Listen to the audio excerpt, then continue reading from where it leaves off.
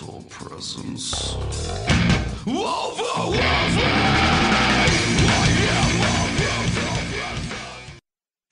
All right, it is Wednesday. It is noonish. I got the door open because we're waiting on a second guest to arrive. But I'm your host, Don Smith. This is a live radio show on WWSU 106.9, which you just heard all that. I just like to be repetitive. It's been a good week so far. I've been out, not really on the job market. I have a job, but I've been trying to find something to get back on day shift. And I've been to a couple of job interviews lately, and the last two I went to couldn't have been more polar opposite of job interviews. Because the first one, it's the first interview that I've really been close to walking out of in a long time. Because I've walked out of job interviews before. I remember I was just getting out of HVAC, out of tech school, and I walked up for this job interview, and I can't even remember what the guy said. But he said something that was so irritating to me that we were standing there still by my car. I just shook his hand. I said, "Thank you for your time," and I got back in my car and drove off. Never had the interview. Because I thought, well, there's no way I'm going to be able to work for you. So, hey, our next guest is here. Actually, our first guest is here. One of our first guests is here. But anyway, I went to this job interview. I'm not going to say where, but again, it was one of those things. The first couple things out of the guy's mouth, I'm thinking, there's no way I could work for you. The interview, I drove about 40 minutes to get to the interview. The whole interview lasted about 11 minutes. And as soon as I walked out, I called the recruiter and I said, yeah, this ain't for me. I have no idea how the interview actually went, but I know I wouldn't want to work there. And then yesterday I went to a job interview that was complete opposite. It took me about 20 minutes to get there, and the interview was almost 2 hours long. The last hour and a half felt more like a training session. So, pretty good. Big difference in the two. Just one side to the other. So hopefully I can get back on day shift soon and be able to do comedy once again. Anyway, speaking of comedy, I have two guests in the studio already that are just being really quiet over there. No. Archy Wiseman is back in the studio, as well as Adrian Miller. So you can move that mic, Adrian. Hello. You don't have to reach all the way up there. I don't have to. I can touch the mic. It's not going to fall apart. I might. It's not. Well, this is WWSU studio. So okay. Let me get this door all the way closed, because every now and then people randomly walk in. Besides, I think our some of our physical plant employees are out there, and I don't trust them around open microphones. And I really hope they heard that. Trust your gut on that one. Well, because I know them, because I used to work here. And then they moved me on second shift, and I thought if I'm going to be on second shift, I might as well have a job that pays more. So, anyway, what has been happening? Archie just had your wing repaired? Yeah, I just had shoulder surgery. I did a number on it this time. I had two large bone spurs. The one was about the size of the tip of my pinky finger, like a half-inch long and about that big around. And it damaged the bicep tendon and the rotator cuff, and I had, just a whole lot of fun. Yesterday was the first day of PT. Woo woo. Those screams you heard at about 10:30, 11 o'clock, those were me. I was wondering what those were. Now we know. Yeah. Is it rough? Is it because I have a coworker? I have a coworker that just got back from. It was the first day where they do the first, trying to see exactly how much range of motion you have and then determine where they're going to get you to. So far, things are looking really good, but it's still rough because, right. You've just spent, 2.5, 3 weeks in a sling and, you haven't moved. So everything's atrophied and would hurt if you hadn't had surgery, right. let alone if you had. So. Right. Well, did you at least bring a change of pants? Did you think enough ahead? No, didn't do that. And I was a good boy, didn't need them. So that's good. But yeah, the first couple of times where I'm reaching overhead and doing various stretches and stuff. Yeah, keenly aware that I had some major, let me put it this way. I'm aware that the warranty has expired. So you'll be able to do your floor routine again soon, your gymnastics and all that. Oh yeah, no. Okay. But because I look forward to seeing that. Yeah. No, I bend over to touch my toes, my butt hits me in the back of the head. I don't think you really want to see that. So no, I don't want to see either of those things. I'm sure there's some segment of the internet that wants to see that. Although it would be funny to see your butt hitch in the back of the head. Yeah. I would get Viral gold. Yeah, I would get a kick out of that. So, Adrian, how are you doing? You were on the show last week at Wiley's. Yes. For me. Yes, that was was not about Wiley's. That was right. The fact that I was running late today. So. What's that? Running late. Running late. It's always okay. In the rain and. Yeah. Well, it was such a nice day out yesterday, and then just such crap. Yeah. This morning. Yeah. Freezing rain by tomorrow morning. Woo woo, yay Ohio. Yep, gotta love it. The show on Thursday was great. I was very glad it went well because that was the first show that I put together, set up, and booked. Oh, is this where you're asking for the shameless? Congratulations. Yes, yes, that's what it's like. Look what I did. Know. Thank you for being a part of it, but it was really me, Adrian. You were there, but I was there. I wasn't on stage. I just wanted to put out there, just fishing for some compliments. Right. It did run very well, right? That lineup was really great, right? It was. That was some of my favorites. That's the thing. Like, there's nothing negative I can say. Only well, everybody did well, and everybody. I think the audience was. They were all happy. I had, because that was for Wright State's chapter of English Honor Society, and we were raising a little money for them. So, I mean, I think you picked all good people for the type of audience that it was. Right. And that's such a key undervalued thing. It's not just, I'm just going to put some friends up there. Right. But picking people who which they were all people that I liked, but they were people that I liked that I thought were really good that also matched. They complemented each other. The crowd. Yeah. I think it was really nice to follow where, followed Mike Canistero, and the host was Karen Jaffe, and so it just the style of the comedy, it was different. Each person was different, right? But it kind of that energy flowed into each other, where it wasn't like suddenly you had a guy just going full a dick and how I was puking at this bin party last night. Right, that wouldn't. Where you'd been like, wait, what? I don't think that would have fit well, but no. Sorry, I forget that this is the radio. I don't remember what the we can say words. Puking. It's okay. We can say puking. Yeah, we can say. we can say the P word. We can say the D word. It depends on the D word. I think it depends on which one. Okay. I mean, I always figure dick is a proper name, so. That's true. Fine. That's true. I feel like I need a list in front of me of words I should avoid. Oh, I thought you meant a list of dicks. Or a list of dicks. I am a connoisseur. It's like may I see the wine list? Yes, I am like, I would like to see the dick list, please. Thank you. And I'm hoping that we're talking like people like, Dick Smothers. So, yeah. Right. Dick Smothers, yes. Rich Little, because, of course, Dick is short for Richard. It's a good old Richard. English name. I love Richard III. Yeah. Not as a person, but as a character in a play. Well, yeah, he wasn't really a great guy. As a person, I don't think he would have been fun to bone either. So on multiple levels, as a woman, as a amateur historian, but as a play fan, I did beg to be Richard III. In one of my acting classes. Get to be Richard? They did. That's she was fantastic. like, we're not going to do Richard III. She's like, the history plays, we're not doing it. It's too much. And then she came back because we had a bunch of women in our class. And she was like, turns out Richard III has tons of women's roles. So guess what? You get to be Richard III. And I'm like, yes! It was a lot of fun. Some of the histories are good. Some of the histories are really good. Yeah, it's one of those weird. It's like going to a comic book film when you don't know, and they just do a bunch of fan service. I'm sorry if I'm. That's okay. Well, I just want to make sure. I ate a mint before now. Chew it right into the microphone. I'm losing half the audience right here. I'm just gonna. Well, yeah. Now we're down to one.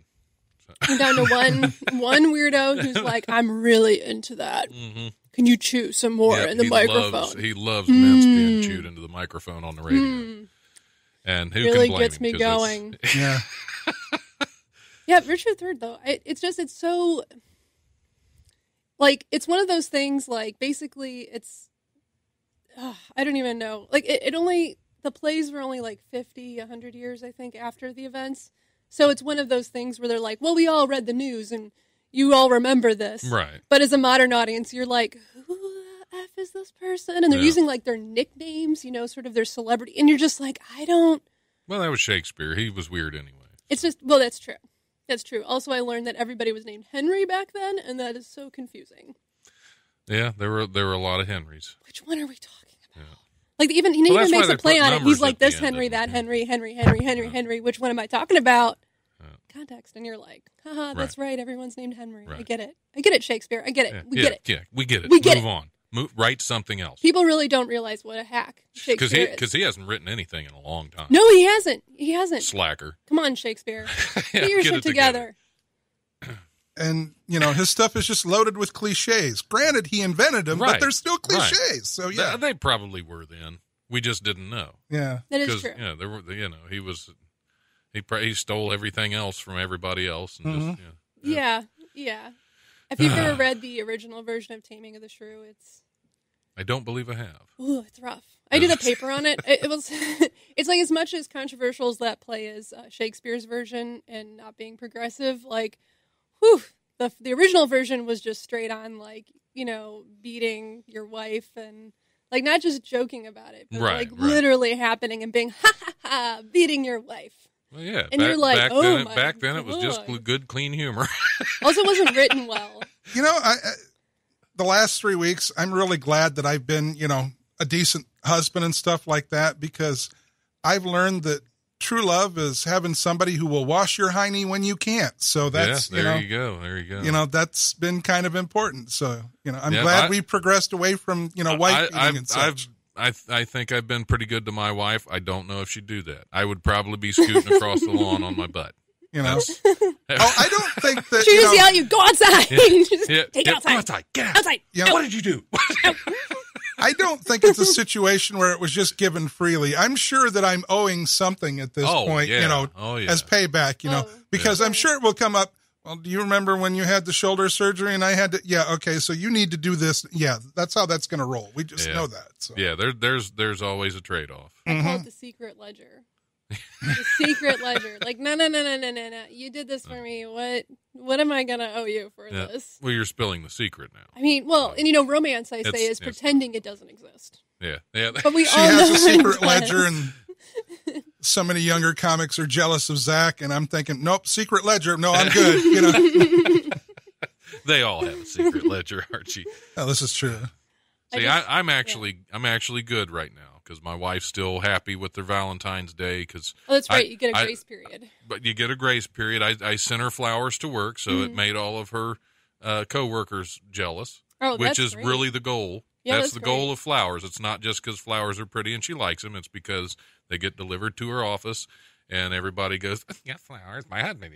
And that's the goal. That's the extra. That's like a bonus. Yeah. Well, I get a lot of husband points because I write my wife love letters and send them to her at work. Not not every day, because you can't do it every day. Then it doesn't mean anything. Right, but 2-3 times a month. And trust me, you can tell when I walk in there on the day they've been delivered because I get the look from all the other women. And it's like, yes. Yep. There you go. And that's what it's all about. I'm trying to do something. Well, I'm trying to, I took one of those love languages. I forced my boyfriend to take the love languages quiz.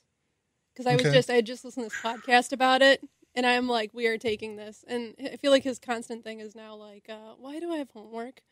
Why is it whenever I see you, there's always I'm like, just take it. It's only, but it turned out words of affirmation was one of his high ones, which I didn't realize, but then things started falling into place, insert gif of the math, in front of my face right now. But yeah, I was like, he's been giving me, he'll hide little notes, usually in my coffee can or places I'll find it. I love you. I miss you, and it means so much to me. Yeah. Cause that's very big for me. And I'm like, I haven't done anything like that for him, ever. Yeah. Did you take the quiz? I did. Well, I took it first. I didn't tell him, though, to bias him. I didn't tell him what my results were. But I was like, I just, it's like I played the tape back, and I'm like, I don't really do anything like that. I don't say enough. I don't, other than saying that he's super hot and that he's my boyfriend. That's about it. That's all I get. That's all I say. And I'm like, I really need to work on this. I need to step up my game. Who's more expressive along those lines too, so it's like, I guess Zach and I are kind of similar with our roles in our respective relationships. I I've written my wife a bunch of poetry. I've written, I write her the love notes and stuff like that. And I'm okay. But the funny thing is when I get a letter back from Dee, like I say, I'll write a love notes and it'll be like 2-3 sentences, just a little quick, just to let her know I'm thinking about her and stuff. And then I get this dissertation back from her, on various things. And it's cool because I know she cares, but it's like, I have to reread it, 3-4 times to get everything. And it's like, I probably should have been taking notes while I was reading this. It's just, You will be quizzed later. Yeah, exactly. You go. Yeah. That's, and your quiz results go down in the secret ledger. Mm-hmm. That's exactly right. Yep. That's exactly right. It's going to be the multiplier for interest. Right. Yeah. Will your interest rate go down or up based on your debit? I'm hoping it's going up and stuff. Although, it's kind of scary. A coworker described my wife and I as an old married couple at this point. So, I'm not sure how much. You know why that is, don't you? Because we're an old married couple. Yes. Exactly. We'll notch 27 years this year. And well, congratulations. Like I say, we've been together 30. That's so tough. Yeah, that's a feat this day and age. And I'm just lucky. I have somebody who gets me. And I'm not an easy person to get, Not at all. Thank you. Thank you for, just appreciate that. No, but I'm not, I'm like a lot of creative people, I have these little zones that I get into and stuff like that. And, right. I need my space and stuff like that. I always used to attract, when I was single, the girls who would smother me at times. And I just couldn't deal with it. It was, these short relationships that would last 2-3 months and it's just like, no, you have to go now. The best one, this is this girl, Sharina. This is a girl I dated just before I met my wife. Every year, my dad and I used to go up to Canada fishing, and it was a week-long fishing trip. It was just a father-son thing, and we'd been doing it for like 11 years at that point, And she was one of those who, and this is before the days of cell phones, she would call in the morning practically to wake me up. She'd call the moment I got home. She called the moment after, just nonstop. And it was, I could see, I was still living at home, but I could see that it was, driving my parents and stuff nuts and everything else. And then I'm like, well, in a couple of weeks, Dad and I are going on our annual fishing trip or something. And she's like, well, if you go, it's over. And I'm thinking, okay, there's my out, Sure do love fishing. Yeah. Anyway, I went and it was the craziest thing. I come back and she tried to act like nothing had happened. Yeah, like she hadn't said that. The ultimatum. No, I'm sorry. You said if I went, it was over. I went. Are we clear on this? Yeah. But and then when I had somebody who gave me space, it was like, oh, you're mine. Yeah, there you go. You get me, and this is way cool. And we've got a really strong relationship. My wife and I, we're not extremely vocal about things, but that's why every now and then she gets totally shocked when I send her flowers at work, because that's. Well, according to because love I'm not languages, extremely vocal. That's showing it through gifts. Right. Yeah. So she likes gifts. Yeah. And it's easy. It's easy, especially if you're like far away, to be able to just like. Hey. Well, we actually started off in a long distance relationship. She was in California. Aww. And we saw each other for 2 years, back and forth from California. So lots of flowers. Yeah. So the lots flower of flowers, and and there for a while after she came here, we were struggling for money, and really she didn't get flowers for a long time. You're like, here's a dandelion. And besides that, she didn't have a full-time office job where I could actually send her flowers at work because her schedule always changed. So it's like, okay, and now because flowers just for flowers' sake don't count as much. No. You don't get full credit, like I said, unless there's a lot of coworker jealousy involved. Exactly. Well, there's that. And like I say, I make a big deal. I mean, I'm an old school romantic. I mean, it's really pathetic how sappy I am at times, I mean, I have an entire filing cabinet for stationery. Just a 2-drawer, not a full 4-drawer, but just stationery. I mean, I have different colors, different sizes, stuff that's embossed. And I also do the wax stamps and everything else. And I need to step up my game. Yeah. You know what I bought? I went and got some discount kid Valentine's, a box, and it has like puppies and kitties on it, and I write like I did in the little tiny space like a note for him. That's something, all. yeah, But yeah. I often do it like right before I go to bed. Like I haven't been good about it because I've been tired, but I just am like, So have to give him when more you're tired notes. right before you go to bed. And So I'm it could be a like, grocery list. It could you know, be, you it's never like- know what's going to be written on it. In the It's like I could think of something more clever if I wasn't so tired. It's just like, Okay, let me love you, heart. Let me show you how pathetic I am. I'm like, okay, we're going to go with lilac colored paper, and here's a fuchsia envelope to go with that. That's how bad I am. You would make some lucky man a heck of a boyfriend. Oh yeah, totally. I honestly, there's a lot of me that would fit right in to be a gay man. Yeah, Your wife's a very lucky woman. yeah, Because there aren't a lot of guys that put that much thought into it. yeah. But I mean, I've written her like around 400 poems. She has several books and stuff like that. And some of them, particularly the early ones when I was a horrid writer, really suck. But she still, that's like her most prized possession right there. So, I must be doing something right. Yeah, I mean, as long as she doesn't slap you with the book and say, "Would you stop already?" And she's not using them to light the barbecue. So, Right, there's, there you go. there's a positive. That's good. Well, that's how you've made it 27 years. Yeah. 30 altogether. So, Yeah. Congratulations for Thank you. being such a woman. No, I'm just messing with you. I got to respect that. Yeah. Put a lot of effort into things. Well, that's just it. I mean, That's all how relationships go relationships through used tough to last times. more. Is you put more effort into and- that, and it was. I think a lot of the reason the older relationships used to last longer is because grew up in the same town and everybody was related. So if once you found one that wasn't related to you, that's who you were kind of stuck with. I thought you were going to say separate twin beds. Well, that too. Well, it's kind of scary because I'm from a small town up in northern Michigan, and by small, I mean about 650 people.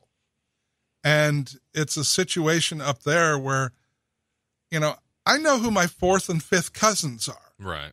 because, it's tightly woven.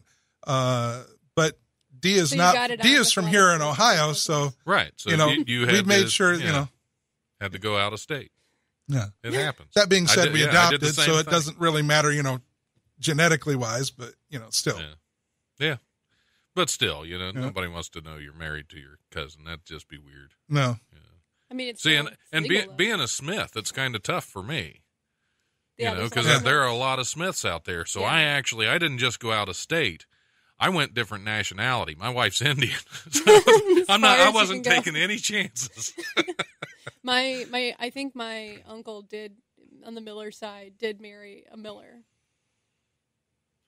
But our name is like made up. It's just what Right. they picked when they came Miller. over. It's kind of like not our Smith. family It's name. it was a job title. Yeah, Used to be a job title. That's Yeah. why there's so many Smiths and Millers.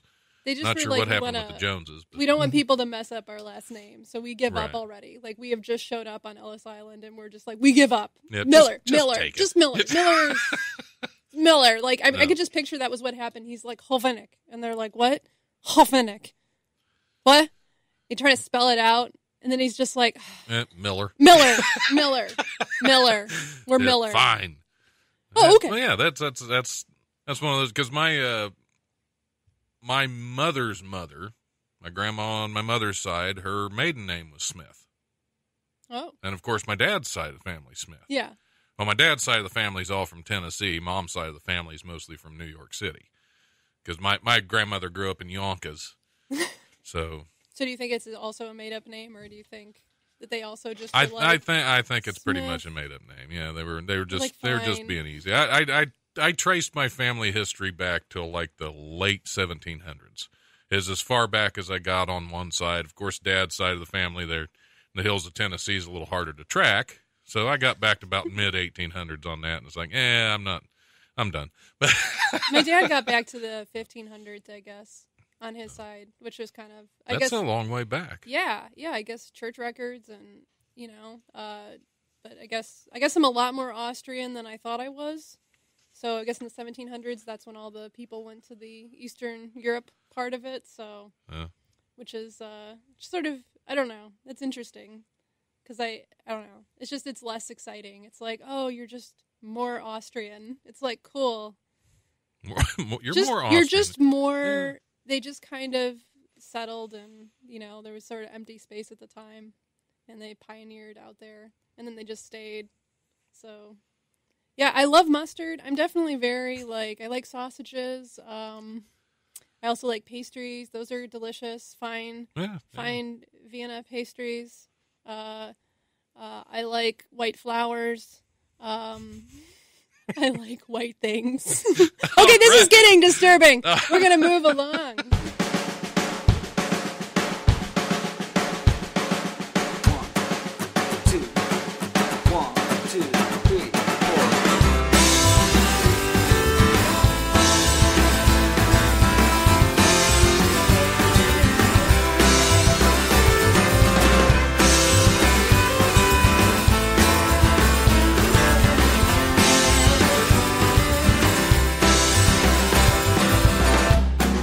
First time I saw you standing right there before me,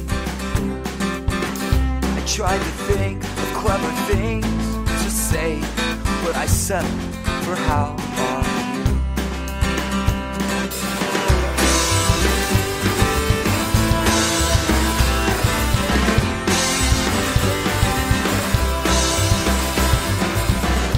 Then I knew you were the one that God himself had placed here for me. I know it's said all the time, but I don't care. It's how I feel. It's all 'cause there is no one else that I want by my side.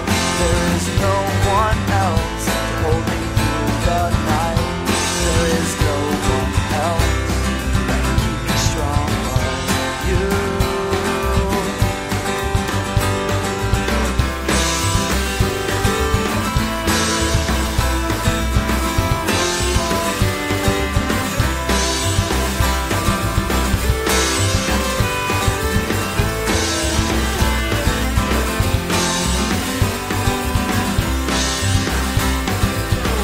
You make the bad things seem alright,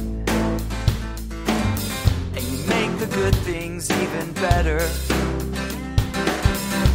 There is nothing that could seem so important when I am thinking of you.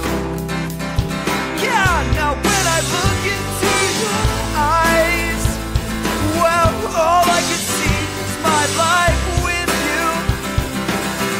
Now when I think of where we've been, well, I can't help but get excited for where we'll be. It's all 'cause there is no one else that I want by my side. There is no one else that can hold me through the night. No, there is no one else that can keep me strong but you. Throughout the good times and the bad, well, I may not always like you, but I'll always be glad to have you by my side. Pointed sticks? Oh, we want to learn how to defend ourselves against pointed sticks, do we? Getting all iron mighty, eh? Fresh fruit not good enough for you, eh? Oh, well, I'll tell you something, my lad.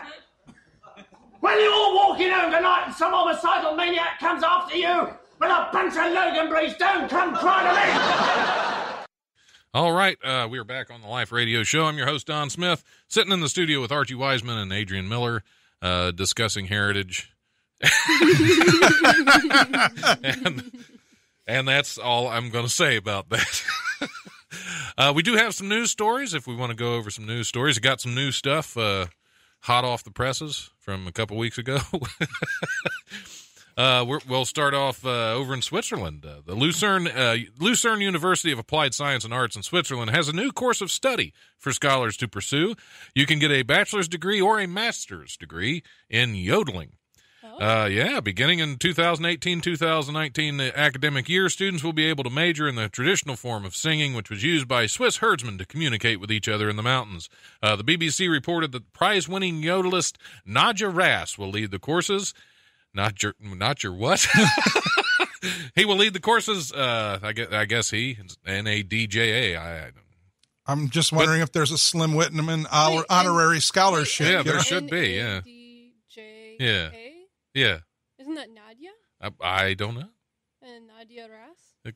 That would probably be it. I think you're right. Are there a lot of female yodelers? I don't know. I don't follow yodeling I think so. very I know well. in country, some of the country stars, like Leanne Rimes, because I'm super old. Leanne Rimes and other people. She was a yodeler. I didn't know that. I think she was. It was some country. You can get that. You can get that mic closer because you're fading on me. Sorry. We don't want you fading out. Sorry. Oh, are we good now? Perfect. I'm laughing how somebody who's barely touching.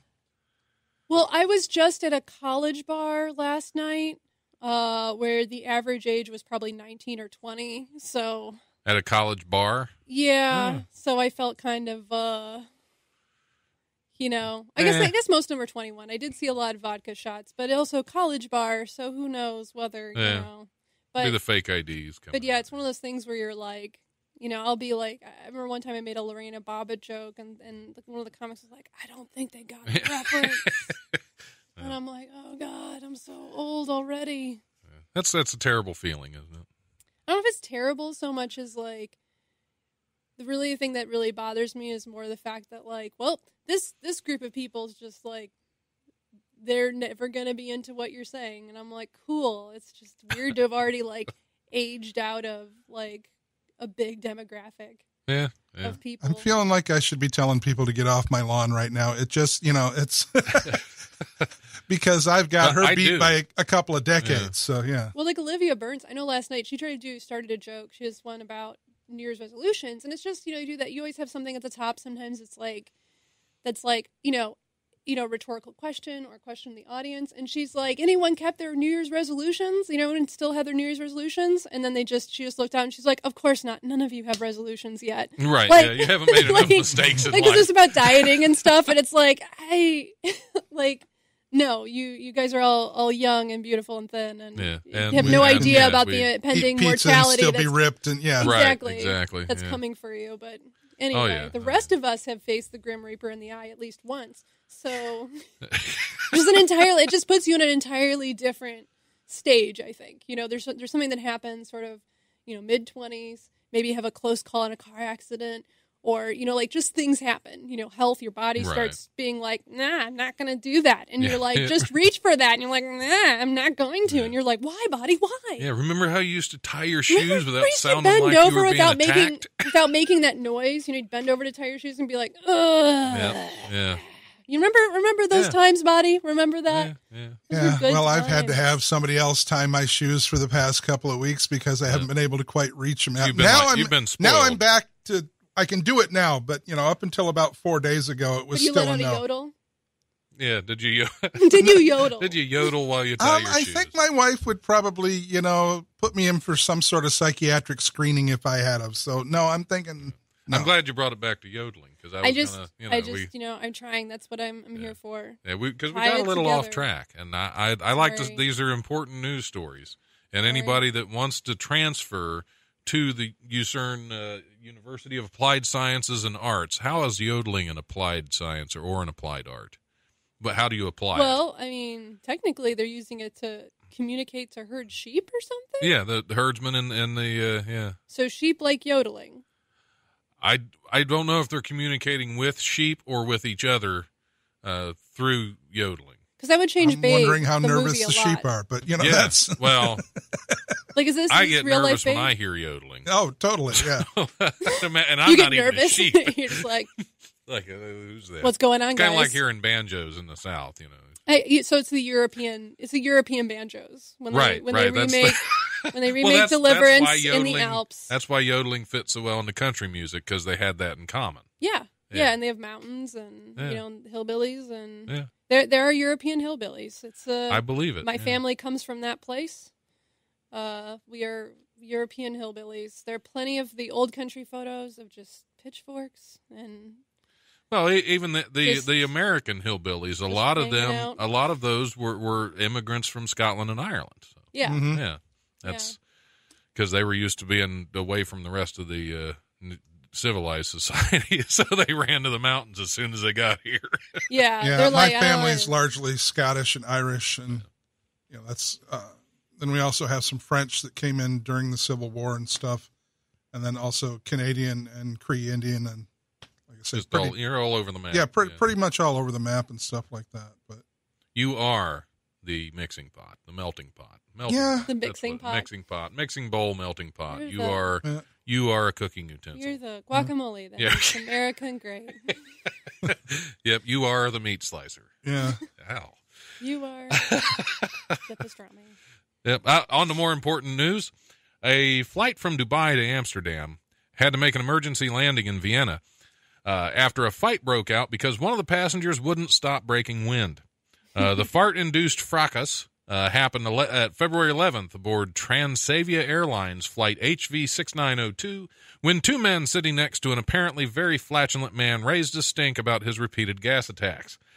When the alleged perpetrator didn't stop, his disgusted seatmates reportedly complained to the airline crew, who apparently did nothing. Instead, the captain issued a warning to the two complainants, accusing them of noisy and aggressive behavior and making threats. When the freedom from flatulence fighters wouldn't stop griping about their fellow passenger, a fight broke out on the plane, according to Dutch-language newspaper De Telegraaf, or De Telegraaf, or something like that. The pilots made an emergency stop in Vienna and removed the complainants, but apparently not the farting man. Two women sitting in the same row as the angry men were also forced off the plane as well. Apparently they didn't like the farting either. So Transavia Airlines, if you are very flatulent, you're welcome aboard their flight. You can... The airlines, see, people... I think if you can't smoke on a plane anymore, you ought to have to hold your fart. I'd like to know how you do that because, my wife's been making me eat healthier because, I've kind of been under her control the last 3 weeks. And, it's like, we had vegetable soup with cabbage in it one night, broccoli the next night. And it's like, I've been jet propelled, plain and simple. I can tell. I mean, since you've been in the studio. No, but no, I mean, you're in a big metal tube in the sky, and it's pretty well closed in. It's not like it's not like you can open a window or strike a match because that'd make a lot of people nervous. So I guess they need extra seating in the lavatories. I just think for that they need reason. a new ad campaign. Yeah, Target that particular niche that's not being served right now. Yeah. That's true. Does your wife have you on a high fiber diet? Yeah. Do you just the flatulent skies? Do you just want to rip one without? Yeah, I think Glade should have their own airline. Maybe they we're giving lots of ideas to this beleaguered airline. I think some great. Well, I think they're fine with it. I think they're fine with it. It's just that because they ejected the passengers that were complaining about it. Clearly, they stood up for the right of fartists. Right. Everywhere. Everywhere. Flatulence everywhere. Yeah. They struck a blow. Don, I believe they prefer the term fartists. Okay. Do they? Yes, not flatulent. I'm sorry, I wasn't being politically that's a correct. Slur, Don. It's a slur. I didn't mean to. I can't believe you would say that on this radio. I mean, then we're in a college, Don. I forgot how sensitive fartists can be. I mean, I think the Bean Association might be. Well, at least they're not create starving a partnership. Fartists. That would be terrible. So. That's one thing you can say for fartists. Unlike artists, they are not we're about starving. to see flying monkeys right about now. So you never know. You never know. Yeah, you never know what's coming up in here. Abby Beckley, who was working on an Alaskan fishing boat back in 2016 when she discovered something fishy in her left eye. Actually, it wasn't fish, it was worms. 14 of them. The 28-year-old Oregon resident felt a prick under her eyelid and figured it was just a stray lash. But after a week, she decided to see what was causing the irritation. She says, I put my finger in there and kind of picking motion, and I pulled out a worm. I looked at my finger, and it was moving, and I was shocked. I would imagine so. It gets worse. She pulled out about 6 more of them before going to the hospital, and where they removed 14 total. So, yes. Is she going to be on that? What's that one show? See, my guess, she was on a fishing boat, and never mind. Never mind. You'd get worms on a fishing boat. That leads to a masturbator joke, and I'm not going to do that. So, Got to be careful you don't It's get the it in your level of eye. class we have here. That's yes. true. That's true. We can't go there on this show because we're better than that, Archie. We're better than that. Are you though? We're not better than that. Not at all. Not at all. That's so. I am gonna have to tear out all my eyelashes now. I think. Just to make sure. Yeah, I mean, that's horrifying. That is. That's. I'm thinking there's been times when I've been out fishing, ran out of bait, and I didn't check. You know, it's just that's true. But they couldn't have been that big though. Yeah, they had to be these little little tiny like parasitic hair-like, kind of hair-like worms. Yeah, you wouldn't be able to catch anything off of them. Yeah. You could use it to catch bait. That'd be about there it. you go. Yeah. Catch a minnow and use it. So be careful on Alaskan fishing boats because apparently they got worms. Next time I go on one, I will remember. I hear they have That crabs there cruise, too. yep, So that cruise you were planning. Yep, crabs and worms. You get everything. Alaskan fishing cruise. Yep. No. Real discounted rates right now. Yeah. The They, Alaskan ever since fishing that. Yep. cruise. That's fantastic. I want to go on a whaling boat. That's what I'll have to take the fart friendly airline to the. I guess they could have a package deal. That's true. That's true. Because you could go on fart friendly airlines, and get out and get worms on a boat. So you could. That's fantastic. And of course, the boat's going to be fart friendly anyway because you just go up on the. Sure. That's why they call it the poop deck. Exactly. As we had to go there. That is our class. That's kind of that and it's 98% guys. So yeah, Right. Exactly. Not to mention you got those big waders on. Yeah. You know, you're going to be gassing yourself all Exactly. day Yeah, long. it's just going to come. It's going to boil right back up on you. Self-contained. Hazmat suit. Aaron Meininger, 29 years old of Hernando Beach, Florida. I love Florida news. Was arrested on February 12th after Hernando County deputies caught him stealing items from DeMarco Family Funeral Home in Spring Hill. When officers arrived, Meininger was carrying a tub of formaldehyde out of the building. They also found makeup, nail polish, electric clippers, soap, and other items used in funeral preparation in Meininger's car. Curiously, the Tampa Bay Times reported Meininger told deputies that he was, quote, bored and messed up, and didn't even know what kind of business he was burgling. He said he probably would have just thrown the items away. So, yeah, messed up enough to go steal a tub of formaldehyde. I mean, live your dream, man. Yeah, if Live that's your what. dream, I guess. Freedom, We all gotta have hobbies. Yeah. We all gotta have hobbies, I guess. Just being like, sometimes it's about the journey, not the destination. That's true. Sometimes, it's just. Even though a it's funeral not home what is pretty you much steal, all it's our the fact eventual that you're- destinations. So Yeah. Yeah. That's true. Well, maybe he was preparing for something bigger. I'm just picturing the yard sale, where you just like being like trying to sell, like, I got this mortuary. Yeah, there would be some. Cosmetics. And just There a would large be some vat of disturbed formaldehyde. collectors out there that would buy some stuff. yeah. Yeah. Because if you market it as far as where it came from, not specifically, because that'd be a way to get busted for stealing it.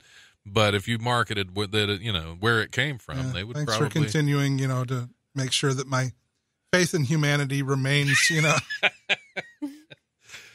Yep, that's true. That we got an image to uphold here. Yeah. I just do love the idea of a non-professional thief. Yeah, Like, he's like, it's just a hobby. It's just, you got something to keep me sharp. yeah. Just honing my skills. I don't even, it's not even about the stuff. It's just, Yeah. It's It was just practice. He was practicing for a bigger heist, maybe. maybe. If he could have gone on, who knows what he could be now. Maybe he could have stolen from a clown supply store, or That would have, yeah. he Why could not? have stolen from. I'm assuming he could fit the clown supplies in a really small car. Yeah, that would be. He would have to. I think that's part of it. Yeah. He'd have to steal their car, just knowing that it would hold more stuff. Yep. Yeah, that would also be really awkward. Someone stole from a clown supply store. I just happen to have all of these red noses on the back. Yep. Just because. Yeah. Why? Oh, well, you never know when you're going to need It's one. like weird. Like, I'm just picturing a guy with weird stuff he's selling on the back of his Yeah. trunk. Fencing. Like, I have a guy. Yeah. He's like that guy. But Yeah, it's always like a everybody's random got to thing. know one of those guys that has weird stuff that they sell from the back of their car every now Yeah. and then. I feel like that could be a character on a show. So you'd have to be careful if you stole a clown's car, though, because you never know how many of them are exactly. in there. A clown just because comes out. that could be like kidnapping. You could get 14 counts of kidnapping just for stealing a car. Yeah. That's right. And he'd probably get charged. So the grand theft auto wouldn't be bad enough to begin with. Right, yeah. right. I mean, I'm just picturing he tries to. I don't know. I was just thinking aggravated or whatever. You have like a gun, but then it's like a fake gun that just goes like bang. Yeah, one that has a little flag come out. Yeah. Flag. I almost. They'd have to really debate whether a seltzer bottle counts as a weapon or not. Oh, it does. It would become a whole thing. If you take a seltzer nozzle and make sure that it's pointed slightly upwards so that you get some of the liquid, into someone's nostrils. Oh, it's a weapon and a half. Absolutely. It's like a taser. Oh yeah, it's gonna decapitate or disable that would be and his not sales decapitate pitch. them. That'd be a whole different. Someone would be trying to sell illegal gun or something, and instead it would be clown supplies, and then he would have to try to pitch it as weapons. Yeah. No, this is if you use this at the right angle, Yeah, because you see the guy at the car. You got anything bigger than that? Yeah, well, hold on. Do you have anything he uses a concealed weapon? He pulls out a flower lapel pin. Yeah. Exactly. Yeah. We got time for one more, and then we're gonna have to wrap it up for the hour.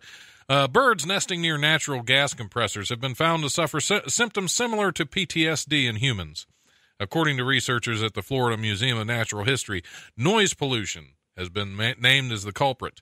The Washington Post reported that the team studied birds in Rattlesnake Canyon Habitat Management Area in New Mexico, which is uninhabited by humans but does contain natural gas wells and compression stations that constantly emit a low-frequency hum. The steady noise was linked to abnormal levels of stress hormones, and the usually hardy western bluebirds in the area were found to be smaller and displayed bedraggled feathers. Stress physiologist Christopher Lowry said, quote, "The body is just starting to break down." So maybe that's the partiers of the species. Well, that's what I'm thinking. What I'm or thinking meth, is, they're in Rattlesnake Canyon. It's got to be a more stressful environment. Oh, there is that. I mean, is it the noise of the compressors that's stressing them out, or is it the rattlesnakes? Yeah, the fact that they're being pursued by high-end predators continuously. Right. Did they take that into consideration?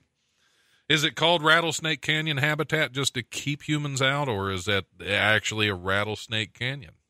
That would keep a lot of humans out. That would keep my wife out. My wife is snake phobic, so. Well, yeah, it's kind of like Greenland is full of ice and Iceland isn't. Right. Maybe I should name my lady parts Rattlesnake Canyon.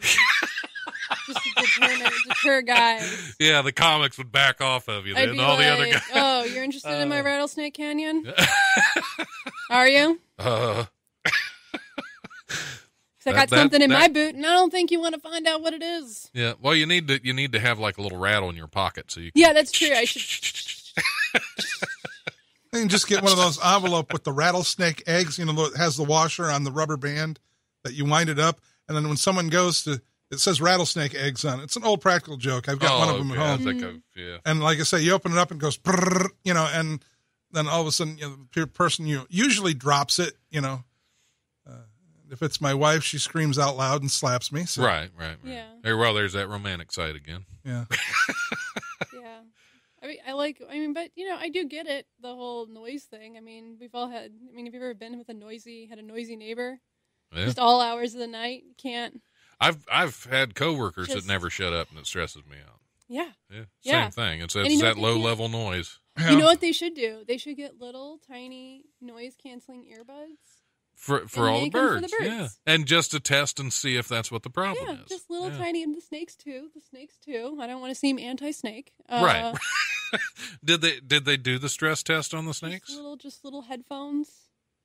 Can you picture it now? Little tiny headphones on their little heads. See, I can see the rattlesnakes right now, all frazzled, all their scales sticking out everywhere because of all that noise and the stress factor. Yeah. Yeah. Well, snakes especially, because they use vibration to detect whether something's near or not, for danger. So to them, it probably really messes with their mind because it's just every second what was that noise? Always there. Something's in the house. I felt something anymore. There's slithering around Yeah, they never stop rattling. It's that like thing. their entire existence is like a jump scare horror movie. That's their entire existence.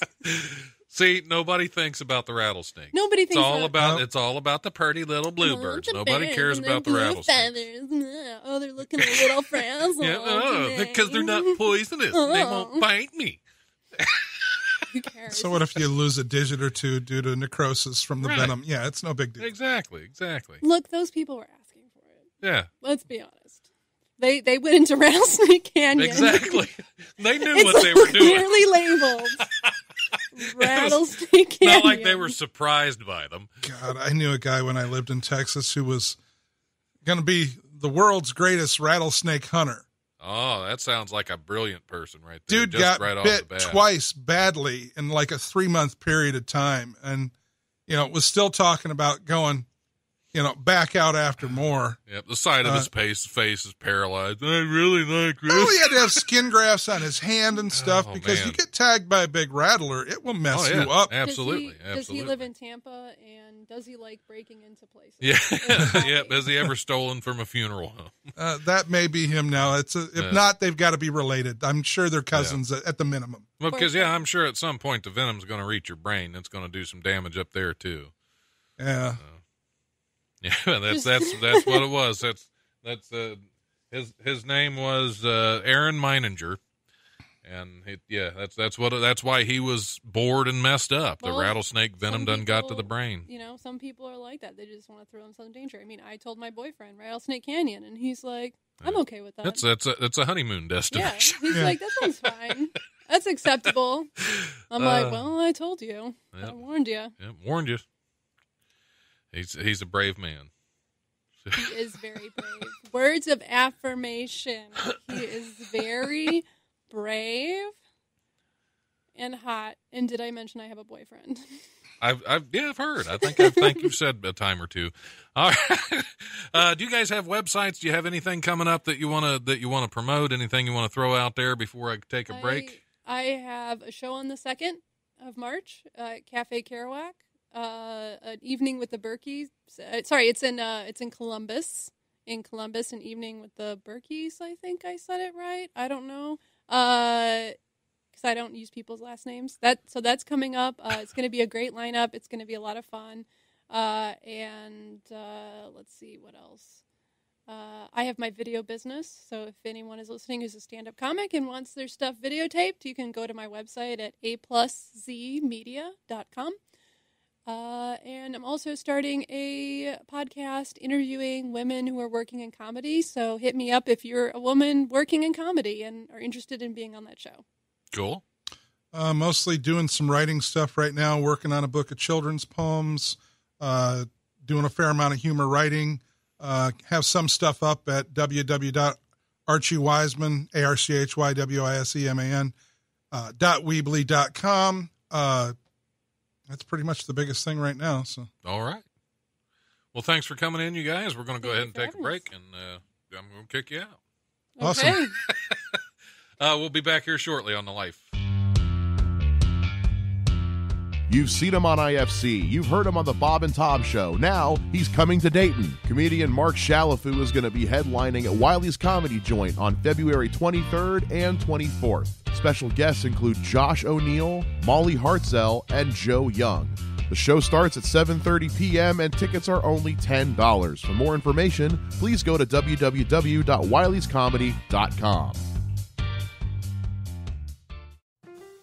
There's a reason they call them lazy Sundays. There's nothing better than sitting around and enjoying the comforts of a good book. But what book should that be? Well, every Sunday, Eventide brings you The Bookseller, hosted by Jessica Gillen. Each week, Jessica breaks down a different book and tells you everything you need to know before cracking it open and getting lost in a whole new world. Tune in every Sunday for The Bookseller with Jessica Gillen, brought to you by Eventide Entertainment. The weekend is over. Monday is here. But that doesn't have to be the end of your fun. Every week, Ellison Smith brings you a new episode of Saltwater Gaming, breaking down video games of all different genres, consoles, platforms, and eras. Get it all every Monday on Saltwater Gaming, brought to you by Eventide Entertainment. All right, we are back on the Life Radio Show. I'm your host, Don Smith. We've kicked Adrian Miller and Archy Wiseman out of the studio. Fantastic guests. Always fun to be in here. Thanks again for coming. And they have been replaced by Aaron Lopez, correct? Yeah. Yes, but absolutely. I wanted to make sure. Yeah. You have that hyphenated. I do. I've always wondered why Lopez makes it easier on everybody. So just go that route. Because I can't pronounce the other part. Yeah, most people can't. It's Belgian, and people throw it's a CH, and it throws everybody off. So. Yeah, that's... Yeah, Americans are stupid. It's all right. That's why we go Lopez. We go the opposite route. So. Yeah. Well, welcome to the show. It's your first time It on. is. Actually, first time I've met you. Now, I know I've met your wife a number of times. Yep. Fantastically talented actress. Yeah, through Unwritten. Yeah, through Unwritten podcast. And you have a couple of podcasts going on Eventide Entertainment, who also broadcasts my show. Absolutely. And tell us about those. All right, so the first one that I've got, that one's been going since about October of last year, and that's the Drive-In. It's a movie review podcast. So every Thursday, a new episode drops, and what I like to do is bring on a guest host, somebody new every week. I've had a few double up, but we just sit and talk about a movie that we saw that past week. The nice thing is usually people have had a week to see it. We try to do a new release. You see the same one, and then so it'll be, for instance, this past week, a friend of mine and I went and saw Black Panther, and so we went and saw that, and then a couple days later we digested it a little bit, and then talked about it, recorded, and that'll come out tomorrow. So it's just a rundown of the movie with our likes and dislikes, and sometimes we get a little off topic But it's fun. Happens. It's a good time. It happens on podcasts and radio. Absolutely. That's usually what I find to be the most interesting conversation is, seeing how people will come in and we're here to talk about this and that, but seeing where it leads, and it's always fun. So right. Yeah. And then the other one actually is coming. First episode's coming next week. It's called Top Rope Wrestling Podcast. So any pro wrestling fans, it's new local podcast for you to listen to. And actually, my guest host from a couple weeks ago, Ben Norsworthy, is a former teacher friend of mine, and he's going to co-host that with me. And that'll come out maybe once or twice a month. We're going to start small and just do the pay-per-views and talk about wrestling. And now that's just pro wrestling, or do you get into MMA? We're not sure yet. Right now, we're going to start small and go with just pro wrestling. But it's kind of cool being in Ohio. Because if you've never met Kyle Steele, okay, I haven't. He would be a fantastic guest, actually, for either one of your podcasts. Excellent. Because he does an MMA podcast. Okay. Plus, he does the Nicolas Cage movie review hour podcast. I've heard of that. Fantastic. So he would be a great guest for either. I'll one have of those to check shows, him out on that. Yeah, absolutely. Because we're not sure exactly where we want it to go yet, and we're just going to start small and see where it goes and where it leads to. But I'm excited to see what we're going to do. Essentially, just talking about wrestling in the world, and the cool thing is I was thinking that we could try to do some of those local shows. There's a lot of these high school gym shows that make their way through Ohio, so it might even be fun to try and I think I'm on a couple of pages with some because being in acting and film and comedy there are a lot of comedy wrestling fans out there. Absolutely. So I'll have to reach out to Kyle. I've never been huge on and wrestling, it's not for everybody. It isn't. It's entertaining. Now I did used to watch the Glow wrestling. Back have you seen the 80s. Netflix series I on that? did. I saw it. And it was pretty good. Yeah, it was pretty cool. Good. But I remember because my dad used to record them because he loved it. He loved the Glow Girls. Yeah, and it's fun. He was a pervert, and it was really entertaining. It was hilarious most of the time. And it's everybody always jokes about it, saying that it's a male soap opera, but it is. Yeah. We know it's a show, and the cool thing is the professional side of it. They stop trying to pretend that it's real, and they open up that and they say, "Hey, we're putting on a show. We want you to be entertained." And there's those people out there that grew up with it, and it's changing, and some like it, some never liked it. So, yeah. Now I've been to a couple of the big arena events, and that to me is a different. I can get into it then. Yeah, I can't watch it on TV, but when you're in the arena and there's a lot of energy there. Yeah, and I've been to a couple actually over here at the Nutter Center when they bring SmackDown. I'd gone with a couple friends, and it's a good time, and there's people who can't stand it, but you take them to the live event, like you said. There's a bit of an energy there. Oh yeah, there. You go to any professional sport, it's better live. Yeah, Always better live. That's true, because I don't think I'd ever be able to watch a baseball game on TV. I love baseball, but I know exactly what you mean. But I don't mind. It's been a long time since I've gone to a stadium to watch a game, but I wouldn't mind doing it. Yeah, that's but fun. I can't sit there and watch. Yeah, it's a lot of fun going, and it's just getting a beer and a hot dog and just being there, and there's something to be said about just being at the event. Yeah, that is for sure.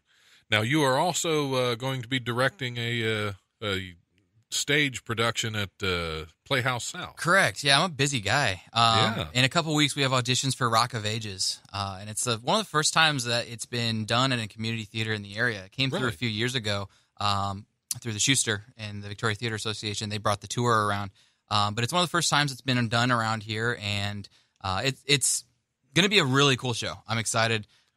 It's nothing like the movie. Everyone always talks about the Tom Cruise movie that came out a few years ago. I've seen it. It's not good. They've got their moments, but it's Tom Cruise. Yeah. Well, and he plays a Bret Michaels wannabe kind of a character, and it's funny, but it's just not. It's not as good as the musical. So, but yeah, we have auditions March 5th, 6th, and 7th for that. And then we'll have our production go up in May. So a couple months of that. And cool. It's going to be a lot of fun. A couple of grueling months of rehearsals. Oh, man, yeah. And that's the kind of thing you get into. You had mentioned before we went on, the concept of acting in a show is a lot of work. But directing, it's a lot of work. And, you put the right people around you. You cast the show the right way. And then you pray for the best. Yeah, I once heard that directing is kind of like herding cats. It is. Yeah, like everybody wants to go different directions. Yep. Yeah, you come in with a good mindset, and it for the most part, the show works itself. There's a lot of work that goes in behind the scenes. But you put a lot of trust in your cast, your crew, and your production team, and it usually goes pretty well. Local theater has always amazed me. Because just because of the family feel to it. Oh yeah. Because I started out on stage at Dayton Theater Guild back in I think it was 2001 when I first time I ever did a stage play, and I went in. I didn't know anybody, and of course, theater everybody knows everybody, and I went in. I knew nobody. They asked me and said, "Well, what's your acting experience?" I said, "None. I've never done this." Okay. Well, even in high school, I was like, no, I've never done this. First time. I was 25 years old. I walked in. I saw it in the paper. They had auditions, and I was like, that sounds like fun. Yeah. And got cast, and it was a lot of fun. I did several since then with the Dayton Theater Guild, Brookville Community Theater, Troy Civic Theater. I did a handful up there, and I wish I had time to do more because I love it. I love performing on stage. Yeah. To me, it's a lot easier than stand-up comedy. Yeah. To some people, it isn't. To some people, it's very similar in some ways too. Yeah.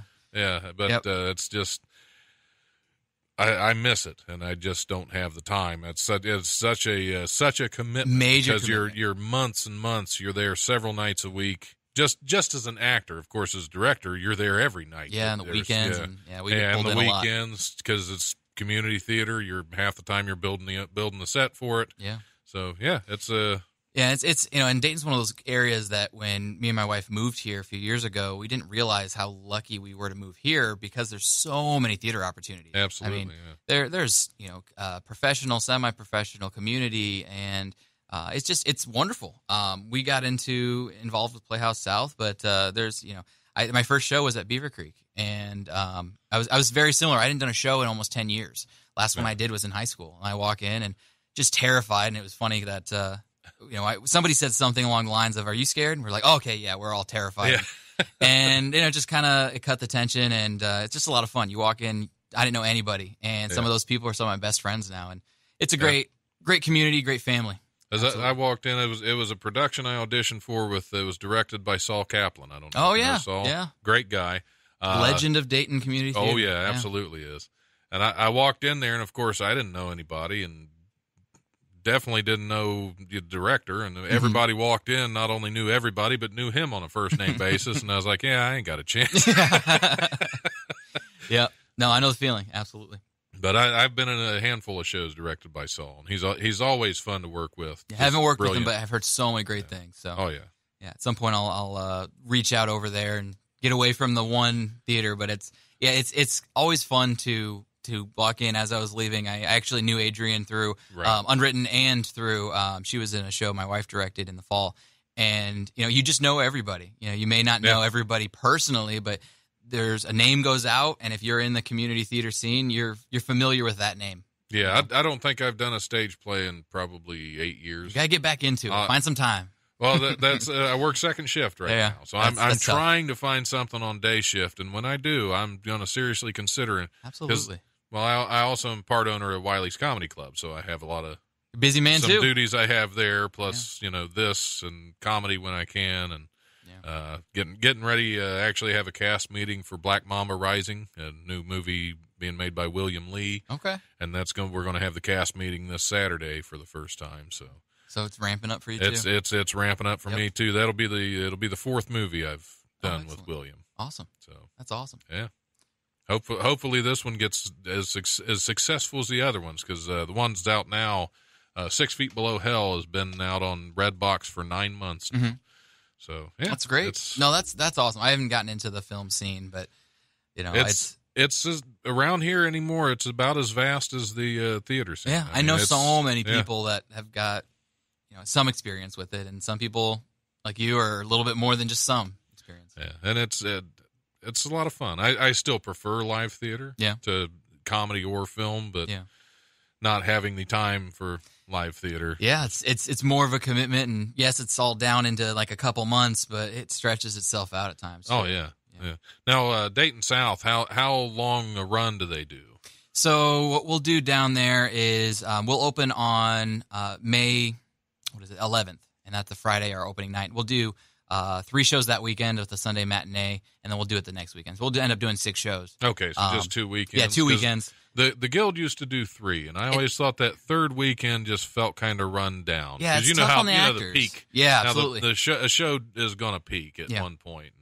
Yeah, and that's something too that we've always talked about, the idea of maybe trying to do a third weekend, or maybe trying to do a 4th performance on one of the weekends or both, and it's a lot of work. You go into a single show, and it's depending on the role, depending on the show, you put a lot of emotions and energy into it. Yeah. And so to do that, let alone 6 times, maybe 8 or 9 times, or however it may be, it might be. Yeah, it starts to take a toll on you. You just feel drained, and you don't want the shows toward the end to lack something that. And a lot of times with the third weekend, a lot of times I felt that they did. Yeah, and the cool thing with having the third weekend is by then the word of mouth may have gone around. But unfortunately, you don't want the actors to feel burnt out at the same time. Right. So. Now there was one show I did there where we did 3 weekends, and we actually added shows. Really? We it was called Sordid Lives. It was a very popular, very raunchy. And that always brings in a crowd. So much. At one point, I'm on stage in nothing but my underwear, and it was not pretty. See, last year I always did the same thing. I was in Heather's the Musical, and I played Kurt. And right before we get shot on stage, we're down in just our underwear, me and a buddy of mine. And yeah, it's kind of an experience to drop down to your skivvies on stage. Yeah, I've had 3 shows I had to do that. You're getting typecast. Yeah, that's what I thought. I'm getting type. That's why I took a break from it. I was getting typecast in it. And the funny thing is, one of the last shows I did wasn't the last one, but it was like the second to the last one I did. There was a young lady. It was her first time on stage, and I thought it was funny because I told her, I said, I have underwear that's been on stage more than. But that's great. That was an interesting experience, because that was the first opening scene of that show is this same young lady and I on the couch making out. Yeah. And here we are backstage. It's her first time going on stage, and she's That's back how there. you open up the show. Oh my god! I'm going to throw up. I'm going to backstage, not because of me. Yeah, just nerves. But just nerves, and the whole time I'm thinking, oh great, you're going to throw up on me. What a way to start an acting career, though. Yeah, that was. Jeez. She did a great job, though. Oh, I think she went on and continued to do it. That's great. So I didn't ruin it for her. That's good. That wasn't a one and done situation. Yeah. But no, I miss theater so much. Yeah, and it's kind of one of those things that when I finally got back into it, it was Sweeney Todd at BCT, and from then I think between then and now, I've been in probably 3 or 4 or 5 shows, but I've directed just as many and done crew and tech, and it's there's a place for everybody in theater. Oh, yeah. Absolutely. You don't have to be the acting type. We absolutely need a large assortment of people. Yeah. There's all kinds of behind the scenes stuff that you gotta that has to be taken care of. I know several of the guild shows. I was actually their gun wrangler. Yeah, there's so many random. I wasn't on stage, but theater there was. I was for Sordid Lives because I made some of my own blanks for that. Okay, which was so much fun. I'm sure that'd be cool. Oh yeah, because it was a double barrel shotgun. Okay, and I used real firearms just with nobody touched them but me till they went on stage, and I was very controlling. Well, because, sense. What can happen, and I've never had a misfire. That's good because you know how theater is. Those blank pistols, those things don't work half the time because nobody really takes care of them. They get tossed using around. my own, they are well taken care of. Yeah, so, well, that's awesome. Yeah, props just get thrown all over. They the do. Place, so There's the rule: don't touch a prop that's not yours. Yeah. Other than problem is half of them look cool, and you want to mess with them, and you're like, oh, what's this? But yeah, absolutely. But I'll have to get back. If I get a day shift job again, I'm going to have to get out and do. There's so many opportunities. You got to get out there, and even if put on your audition, you don't want to lead, you just want to kind of get your toes wet again, right? Just be in the show and.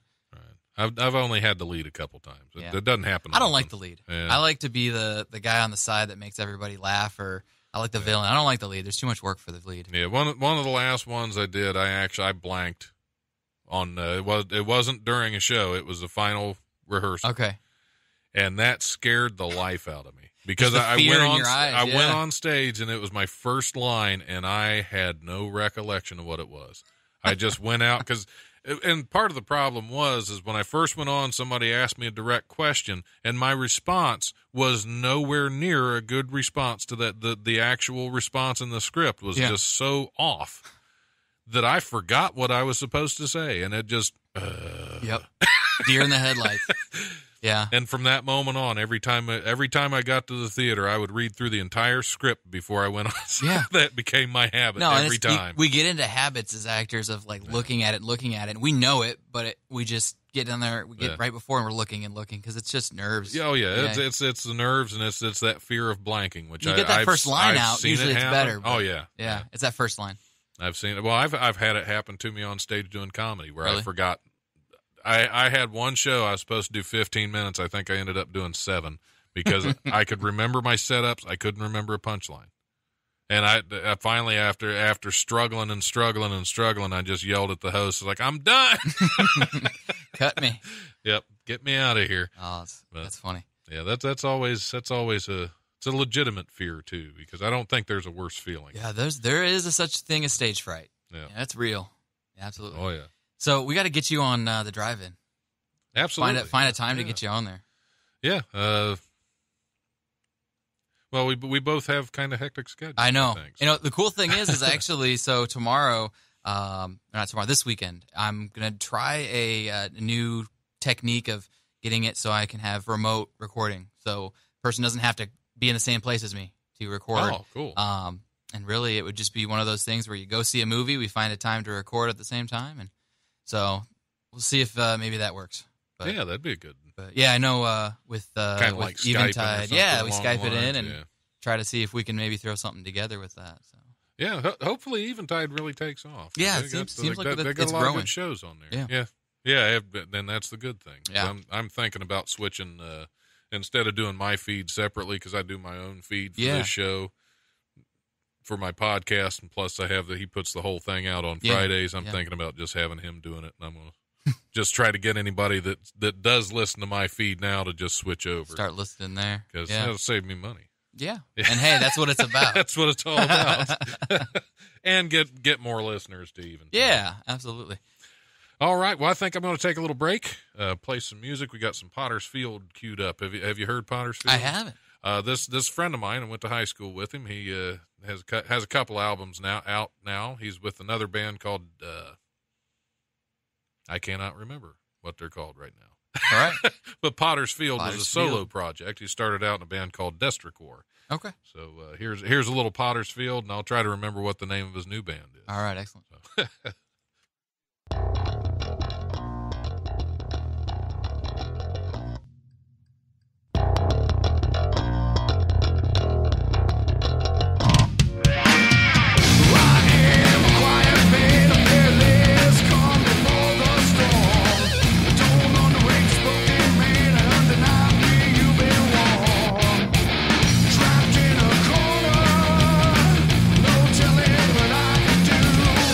Nothing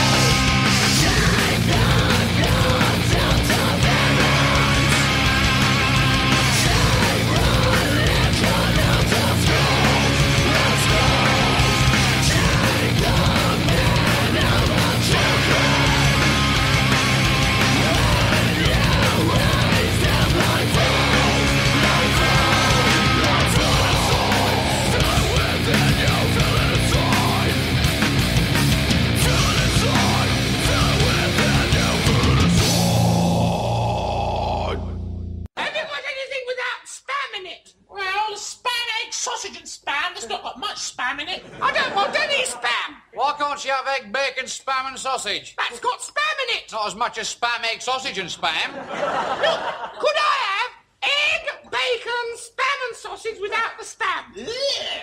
What do you mean? I don't like spam. Spam, spam, spam, spam, spam, spam. What of the spam?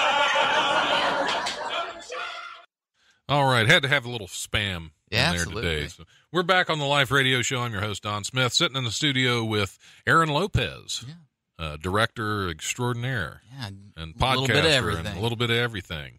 And you act a lot too. Have you ever done film? Have you I've never done film. Never at all. Never done film, and I don't know why. If it's just opportunity, or I don't have the look for it. I don't know if I've never jumped into it. It's a different kind of acting. Yeah, altogether. No. Well, I don't know. I have been very interested in acting since I think my very first acting experience was one of those Catholic school Christmas pageants, and I got dressed up as a cow and I got to say moo, and I was caught from there. Yeah, from then on. Yeah, from then on, I knew. You mooed better than any other. Yeah, and it's just funny because they randomly picked kids. They're like, hey, you, and you, and then I dressed up in a cow outfit, and yeah, it was from then on. But yeah, I've had a lot of fun acting. I think more so recently I've gotten more into the directing side of it, just because I enjoy having overarching creative ideas. Yeah, some creative control. Yeah. But, I'll dip here and there into the acting pool again, depending on the show and obviously my schedule. But beyond that, it's a lot of directing. A lot of behind the scenes as well. Now, are you an all controlling director, or do you let your actors have some freedom first and then tell them how you want it? Or yeah, I'd say I'm not very controlling. I also direct at the high school that I teach at, and I've done a lot of high school directing as well. And I kind of take that as I treat my high schoolers like I treat my adult actors as they're all adults, right. And they're there for a reason. They're talented. They can come up with some ideas, but when it comes down to it, is I'm there to help guide them to some decisions. And sometimes there's some things that they'll try that I'll just flat out say, hey, I wasn't feeling it. I don't like that. But I'll be upfront with them. I'm just going to cut them off and say, hey, no, that's horrible. Don't do that. And then we move on. Right. They're there because they enjoy it. No one's getting paid to do it. So yeah, I'm not there to make life difficult. Yeah. There's one of the first ones I did. I had a stage manager that was rather controlling, and I had the conversation with her once. I said, look, I'm doing this for fun. Yeah. If it stops being fun, I'm done. Yeah, I think we've all had that experience where we're volunteers. I mean, we're doing it for a hobby, for fun, but we're not there to get yelled at. Right. Of course, if we're doing something asinine, we probably need to get put in check. But if we're not, then kind of it needs to be I've had directors that were very controlling. They wanted everything their way, and I've had some that would let you run free with it for a while and see what they liked out of it. But one of my favorites, I had one that was very controlling, and there was something I wanted to do that they didn't see it that way. But basically, my way was better. and that we kind of got into it about it, and I said, okay, I'll do it your way in rehearsals. And that's exactly what I did. And the bad thing is that for the opening night, I did it my way, and you got she came up to me and said, okay, it worked. You got the laugh that you needed. So exactly. So it doesn't always work. No, it doesn't. Yeah, I think we all have those onstage horror stories that we've experienced, and oh yeah. Do we want to hit some news stories? Do we want to see what's going on in the world? Because it's getting about 20 till. I usually try to bring some news stories on board. Fantastic. Let's see. Let me find something good here. Okay. It's been a while since I looked at some of these. Continental is a rather infamous dive bar in New York City's East Village. There's a large, hard-to-ignore sign outside promising in the most recent iteration 6 shots of anything for $12. Last week, musician Eden Brower noticed a different sign taped to the window of the bar announcing that the word literally had been banned from the establishment. Brower tweeted a photo of the sign which read in all caps, sorry, but if you say the word literally inside Continental, you have 5 minutes to finish your drink and then you must leave. If you actually start a sentence with I literally, you must leave immediately. This is the most overused and annoying word in the English language, and we will not tolerate it. Seems like a rather extreme solution to that problem, but okay. The bar updated the sign days later, throwing shade at one of America's most famous families, stating, "Stop Kardashianism now." Which I have to agree with completely on both. That's great. Yeah, it's funny that you mentioned that. I have a friend who we tease him because he uses the word literally a little too often. But even he knows he does. And so anytime he says it, we just give him the eye, and he's like, oh, yeah, okay, all right. Fine. But it's just, he doesn't even care anymore at that point. It's right, though. Too often do people use it. Yeah, I got a phone call coming in. I hate it when that happens. When I'm on the air and somebody calls my cell phone. I'm busy. They're not listening. Yep. Call 775-5555. We'll put you on the air. We can talk. But, but if you're calling my cell phone, then you're not listening to the show, and that is a grievous error. That's one worthy of not answering the phone. Exactly. It's just going to vibrate there. That's why I turn it to silent too, because it's not the wife, so it's okay. I can ignore it. It'd be a different story. Yeah, if it was the wife, it'd be a different story. But she never calls me anymore. She waits till I'm driving and then starts texting me. Yeah, because I think she's trying to kill me. But you're not supposed to text back, right? But exactly. if you don't text back, where are you at? If I do, it's either I text back or I don't text back and I get in trouble with her, or I text back and I run off the road. Well, the new thing now, well, it's probably not new anymore, but you can have Siri read your messages to you, and you can have like, "Hey, send back." But you never know what Siri is going to sound like when they. Exactly. Yeah. Well, I had a friend that did that all the time. Well, not a friend. It's a guy I worked with. Not a friend. But he would, they're calling again. Are you kidding me? Go away. Anyway, I had a guy I worked with. He would do that. And he had a voice thing where he could talk into his phone. And he wasn't driving. He was sitting on his butt at work. Man. And he would yell into his phone. Of course, it didn't hear him right the first time. So he'd have to yell it 4 or 5 times. And then he'd send it, because it would copy it as a text. And then he'd send the text to his wife. And then he told me one day that his wife has an app on her phone where it'll read the text to her. I was like, so basically, she doesn't want to talk to you on the phone. It's your voice that's the problem. She would rather hear some electronic voice, like, what's his name? The scientist. I can't think of his name. Yeah. She'd rather hear that voice read his words. It's like she just doesn't like hearing. Doesn't like the sound of your voice. That's what it is. You've been married too long. She no longer likes the sound of your voice. That's great. So, but to me, it's funny. He's sitting there not doing anything. She was at home not doing anything. Just talk on the phone. Yeah, you don't have to scream that you're texting. You know? Yeah, you're talking and listening, but that's defeating the purpose of texting. Right, exactly. Yeah, you can't have that. We have texting now. We have new technology. We can talk into our phone, convert it to text, send the text, and then convert the text to sound when it gets there. Who needs a telephone? Who needs to talk to somebody anymore? Yep, that's so 1990. Corded phones. Oh, okay. Where are we at here? Even going for a leisurely bike ride in Australia isn't without its share of animal-related dangers, as a group of cyclists discovered last weekend. A group of 6 riders was cycling through the Boona region in southeast Queensland. Pardon me. About an hour from Brisbane on Friday, when a kangaroo suddenly emerged from the bushland lining the road and leaped into a female rider. They said after we crested a hill about 30 kilometers into the ride, we slowed to let others catch up. 2 of us saw kangaroos on both sides of the roads. The one on the left hopped away. The one on the right waited to join its mob. Video captured by a handlebar mounted camera. See, I haven't read this in a while, so I'm kind of rusty here. On a handlebar mounted camera of one of the riders showed the moment when the large kangaroo bounded out of the bush and to the right side of the road, crossed over the other side of the road, in the process colliding with one of the cyclists. A cyclist named Rebecca was injured in the collision, but the kangaroo hopped away apparently unscathed. Those things are dangerous. That's because it's a kangaroo. Yeah. You see the videos of people just getting walloped by those things. Yeah, pack a punch. Well, yeah, they're large animals. It's like hitting a deer. I'd hate to do that on a bicycle. Yeah, it's about the same thing.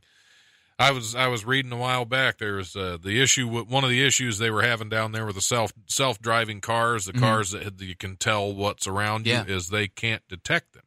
Oh, because it's not part of the system. Because it's not, because they hop. So they only go what's off the ground. Oh, wow. And the kangaroos confuse the self-driving cars. So it's like, that's not going to work. Nope. Got to make sure you are in a kangaroo-less environment. Exactly. No self-driving cars in Australia. This is getting on my nerves now. Should I answer? Let's see who. If this is a salesperson, I'm coming after you. Security software on my computer. You didn't install anything. Shut up. This is why I hate cell phones. Yeah, I know. Everybody has access to your number. Exactly. So I've been thinking about getting rid of my home phone because nobody has my home. Nobody uses my home phone number except my one brother and telemarketers. Mm-hmm.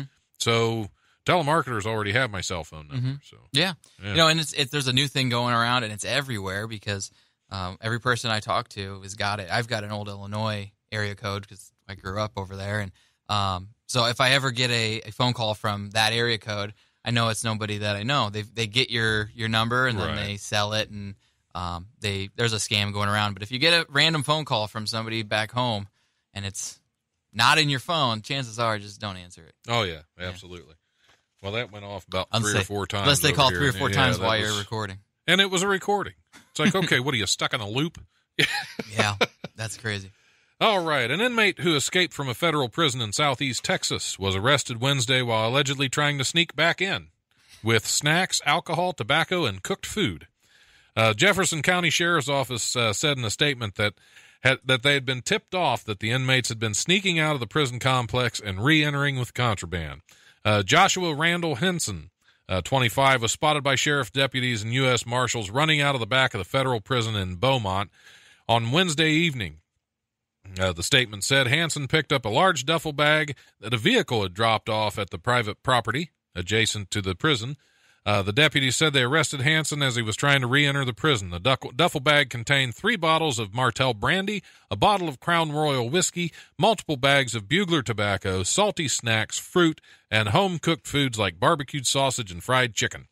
Hansen is serving 27-month sentence for drug-related charges. He now faces additional charges of escape and marijuana possession. Oh, they didn't say that was in the bag, too. Yeah. See, they didn't list that because that never made it to the evidence locker. In the lead. Yeah. According to Deputy Marcus McClellan, I'll say it right eventually, if it kills me, inmates walking off the prison grounds only to return with contraband is not a new phenomenon. He told Beaumont Enterprise that similar incidents have been occurring pretty much since day one. Wow. So it's no shock to them, apparently. That's pretty crazy.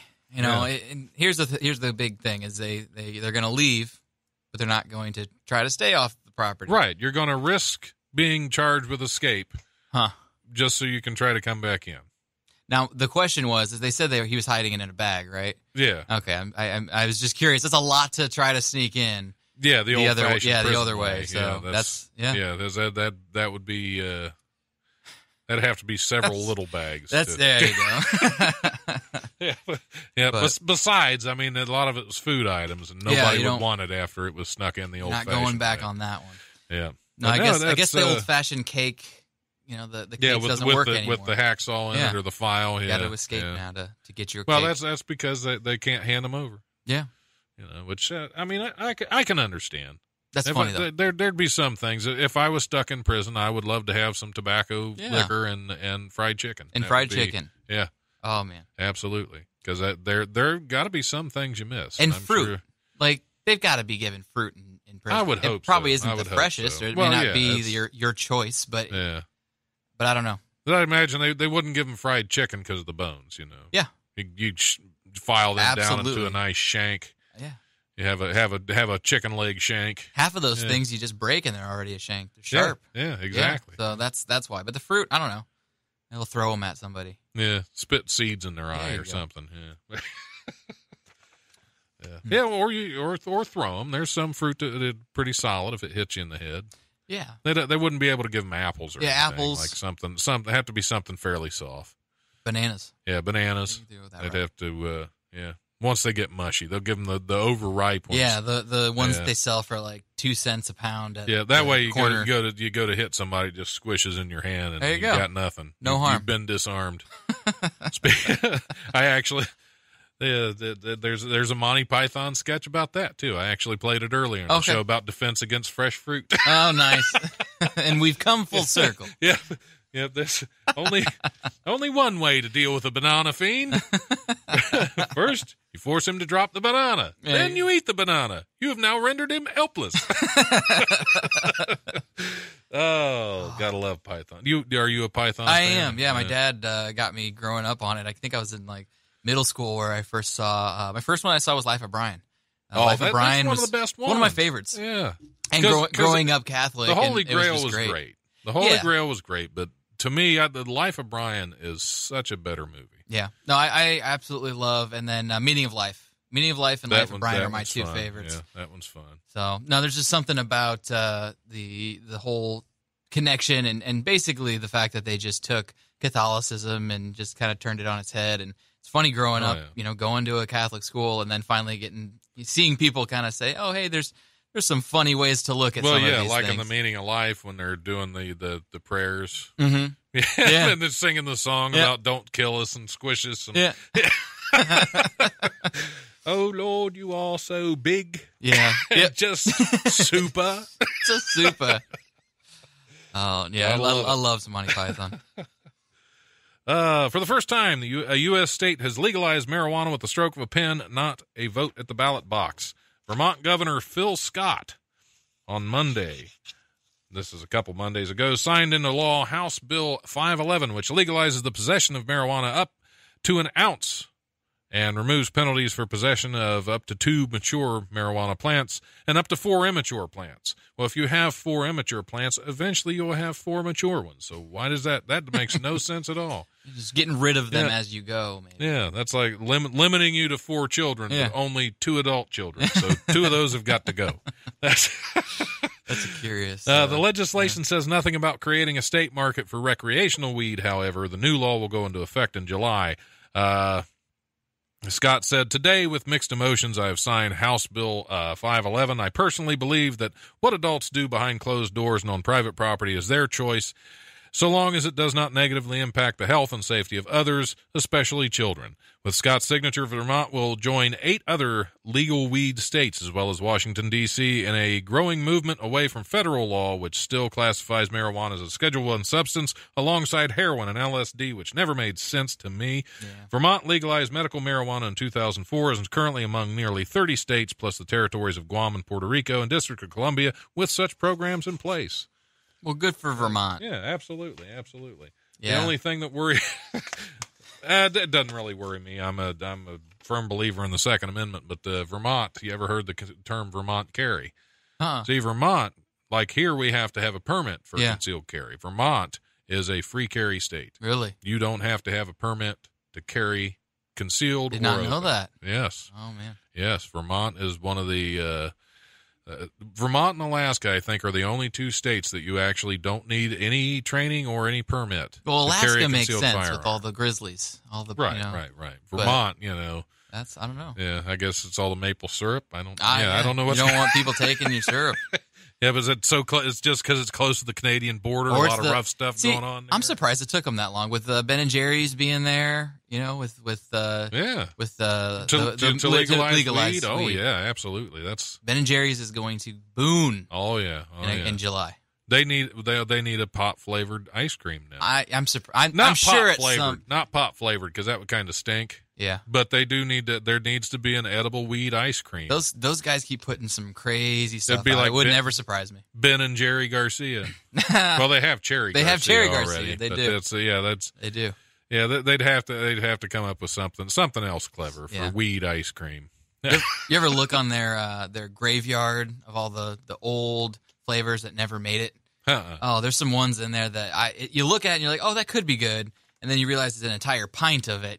Maybe the first couple bites would be all right, and then beyond that. Yeah, that's true. You get something with an aftertaste to it, really wouldn't be good at all. So, yeah, it's you don't want to linger a little bit with those flavors. Yeah, that's true. That could be rough. All right. Well, I'll let you throw out your information out there again as far as your podcast and everything. Of course, you can find it on Eventide Entertainment. Yeah. So right now, as far as the podcast goes, Drive-In comes out every Thursday. You can subscribe on Spreaker. You can find us all also on the iPodcast app. Just look for Eventide Entertainment or The Drive-In, and you'll find me. Those new episodes come out every Thursday. Top Rope Wrestling will also be coming out Thursday, but in the afternoon. So if you're into wrestling, come check that out starting next week. And then if you're into theater and you want to come out for Rock of Ages, our auditions are March 5th and 6th. And you can check Facebook for Rock of Ages Playhouse South auditions. You get some more information there. So, all right. Well, Aaron Lopez, thanks for coming on. Thanks the for having show. me on. We're going to go ahead and close it out. All right, sounds good. But definitely check out Eventide Entertainment. Absolutely. EventideEnt.com for both of Aaron's shows. Yeah, and my show. If you listen to this and say, I want to listen to that again. So good, so nice. I want to hear it twice. Yeah, absolutely. Yeah, which I mean they are, but still. All right. That being said, I'm going to go ahead and get us out of here. Thanks for coming on again. Yeah, thanks, Tom. And we will see you guys next week.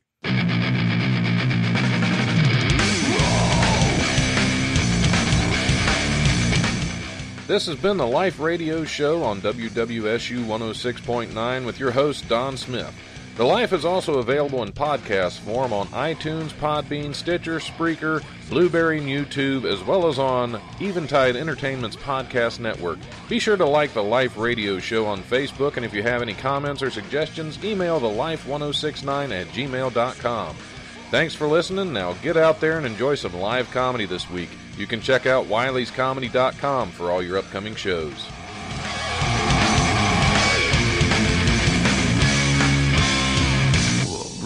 Presence overwhelms me. The brutal presence overwhelms me.